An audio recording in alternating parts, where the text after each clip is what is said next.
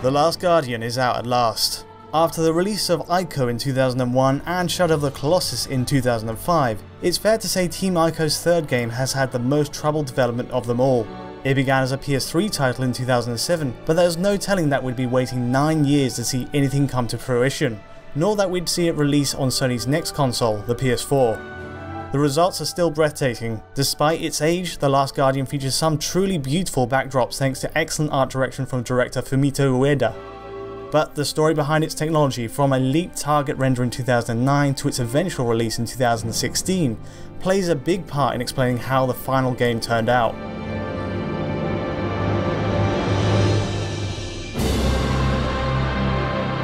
It's Tom from Digital Foundry, and today I'll be taking a look at the history and evolution of The Last Guardian. So the first question is, where did it all start? Well, development was first announced in 2007, actually as one of two new projects.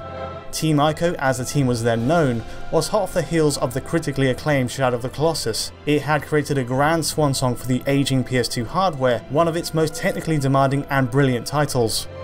As a result, interest was high for its follow-up on the newly minted PS3, but our first actual sighting of The Last Guardian came in 2008 through a public job advert for the company.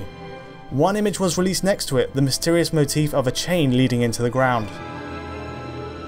Next we had this in mid-2009, actual video. This is a rare leaked trailer from PlayStationLifestyle.net showing the target render used by the developer, likely from earlier in development. It was an internal demo with a working title of Project Trico, a blueprint much like Killzone 2's infamous first reveal that Team Ico would strive to recreate using actual PS3 hardware. It showed the basic visual concept behind an eventual PS3 title, an almost CG-like presentation at points, though with some very obvious limitations. Character shadows were missing for one, and aliasing was prevalent. It even had environments like this entrance that would be completely cut from later trailers. Even so, you could see the same rendering techniques used on Shadow of the Colossus translating directly to this new engine.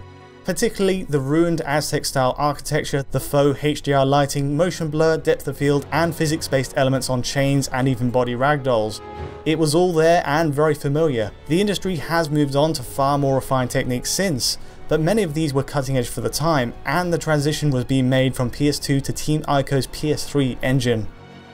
But only a few months later we got something much better. At Sony's E3 2009 conference, the game got its first official trailer, now renamed to The Last Guardian. Surprisingly, this was almost shot for shot identical to that target render, meaning you could compare the two directly to spot big changes.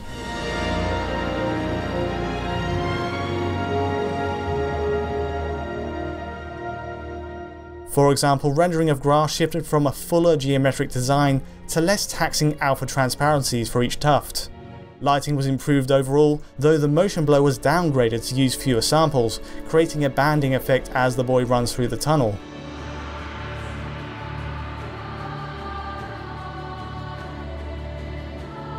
The biggest changes by far were in environment and character designs. The Aztec-style architecture of the target render was no more, and the E3 trailer moved to more ornate, mossy temples with a grey colour palette. In the end, this aesthetic is very close to what we got in the final product.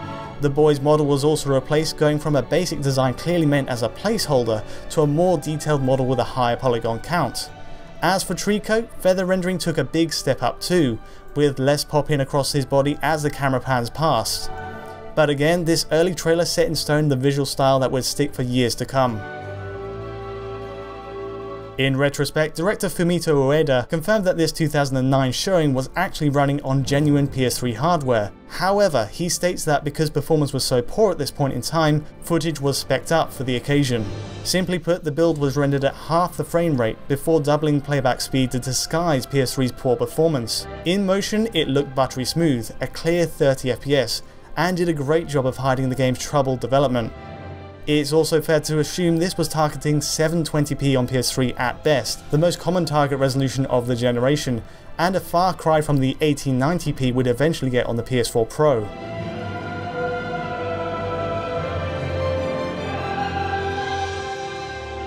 From the outside view, release seemed imminent at this point.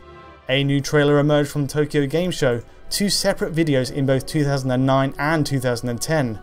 There was real optimism around 2010 that The Last Guardian would be released after so much waiting. So confident, in fact, that a launch date was penned in for 2011. In truth, that TGS trailer would be among the last footage we'd see of The Last Guardian for 6 years. It was around this time that development struggles were aired out in public, with word that other studios such as Sony Santa Monica were pitching in with optimization work on PS3. Trailers stopped being released, with only rare mentions from Sony that the project was still alive. In early 2012, a long generation was coming to a close. The PS3's time was coming to an end, and Sony's new console, the PS4, was shaping up for a reveal the following year. It was at this point the team moved its engine to the new hardware, according to Sony's Shuhei Yoshida. With the game so tightly customized to the PS3 cell processor though, this was not an easy process, taking a year to get it running with a radically different AMD architecture. To make matters even trickier, Team Ico had also disbanded, with key team members such as Fumito Ueda going on to form a new studio, Gen Design. The original talent behind The Last Guardian worked by contract on the project, but it was very much in the hands of Sony Interactive Entertainment Japan and help from its global studios to finish the work it had started. At last, the game was finally reintroduced with a lengthy slice of gameplay at Sony's E3 2015 conference. Officially confirmed as a PS4 title, it ran at a crisp native 1080p, showing off a collapsing bridge sequence that showed how the game played. This was a big statement of intent from Sony. The frame rate is, in reality, more representative here of what we'd eventually get on PS4 Pro at 1080p, a fairly solid 30 FPS despite lots of physics-based action, where the standard PS4 would struggle. Comparing the visuals between this 2015 demo and the final release in 2016, it's very similar, though with a few interesting changes. Matching gameplay as best we can, the colour tone is lighter on the year-older build. Also, geometry is shifted around very slightly, trees are added into the final build too, decorating parts of the scene, but overall it's a fair reflection of what we'd end up getting.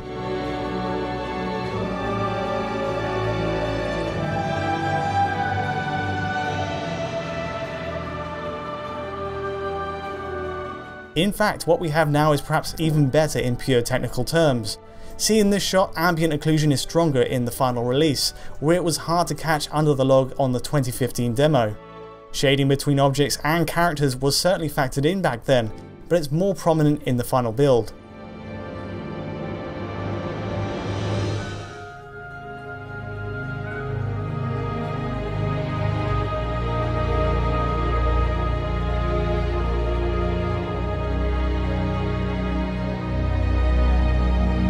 All of which brings us to the final game we have today.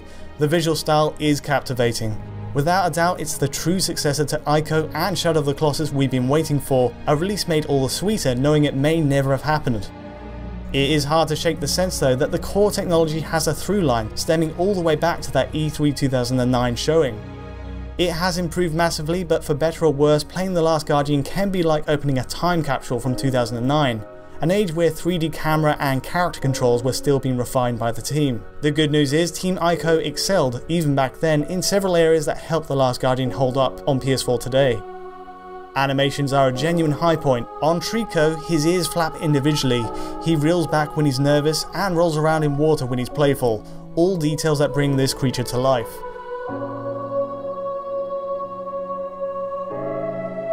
Also building on the work started with Shadow of the Colossus is rendering of fur. Trico's covered in a dense plume of feathers this time, which has several new dynamics.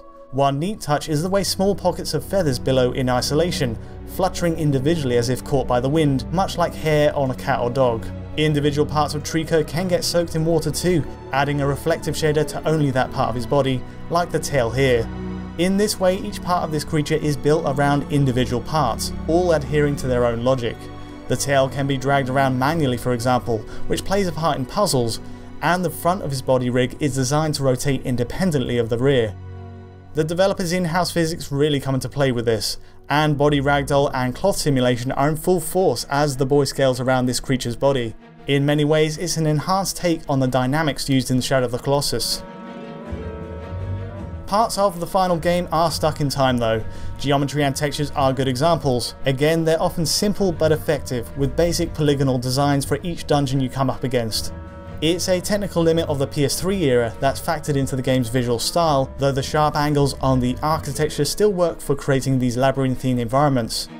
there's also a convincing sense of scale to the world, where stepping outside reveals a maze of pillars, walls, and towers leading far into the distance. Seeing details up close, especially the low quality textures, is a game that has clear roots in the PS3 era, but at a distance it still holds up well. Many of these limits are at least hidden by the game's excellent lighting. Volumetric lighting and bloom give the game a distinctively saturated look, a trademark of the developer's games. High dynamic range support on PS4, which activates automatically if you have a compatible TV, also takes advantage of the inherently wide contrast between light and dark in most scenes. As a final image, colours are very much muted, but lighting appears natural and easy on the eye. There are nice embellishments on top of that too, like the baked-in subsurface scattering effect. See how the boy's ears turn a light pink when the sun's positioned behind him, but turning back it returns to its normal colour. Screen space reflections are used across bodies of water too. The ordering that elements are reflected, like grass and geometry, can sometimes appear muddled, but it does factor in all movements from Trico, the boy, and rubble nearby. Unfortunately, not all visual elements hold up so well here. While yes, you do have ambient occlusion around grass, most foliage in the game suffers from an obvious stippling effect. It's a kind of dither that makes grassy areas flicker as you pan the camera, something the game's anti-aliasing seems to struggle to address. On the other hand, The Last Guardian has plenty of post-process effects that bolster the end result in motion.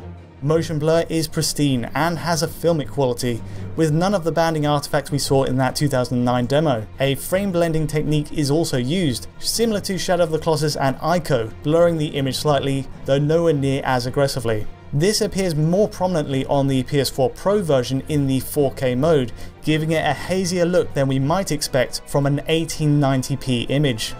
Camera changes during cutscenes show a kind of crossfade as a result, but curiously we don't get this on the standard PS4 or even PS4 Pro in the 1080p mode. Overall, the technical showing from The Last Guardian is mixed, but still shines brightly thanks to the timeless quality of its visual direction. Clearly both textures and world design show the project's age, but the rendering techniques over the top help it hold up in the current day. After all the delays, the many different iterations and builds shown at trade events, and the move to new hardware, it's a surprise we've ended up with the finished product. The path to release has been long, but for fans of Ico and Shadow of the Colossus, it's certainly been worth the wait.